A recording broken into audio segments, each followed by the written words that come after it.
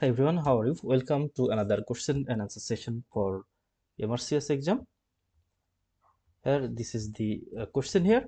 A 23 years old lady is undergoing a Trendelenburg procedure for varicose veins. During the dissection of the saphenofemoral junction, which of the following structures listed below is most liable to injury? So first of all, we have to find out the saphenofemoral junction. That means it is a junction between the femoral vein and saphenous vein. Then we have to find a structure which is closely related to this junction, and here this is the options. Options are superficial circumflex iliac artery, superficial circumflex iliac vein, femoral artery, femoral nerve, and deep external pudendal artery. So we have to find out one of the option which will be answer of this question.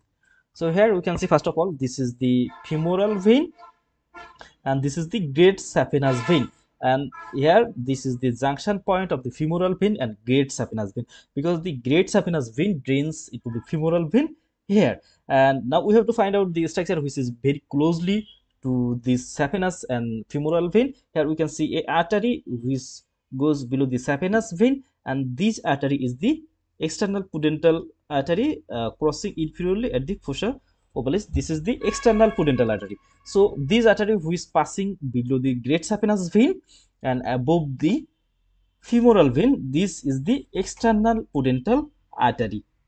So external pudendal artery may be damaged during the dissection of the saphenofemoral junction. That means this junction.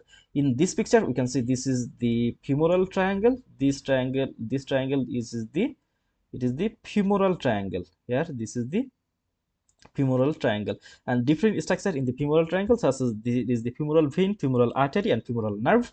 And here we can see the femoral artery here drains this vein. This is the great saphenous vein, and here we can see a artery which passes below the great saphenous vein, and this artery is external pudendal vessels, external pudendal artery, or deep external pudendal artery.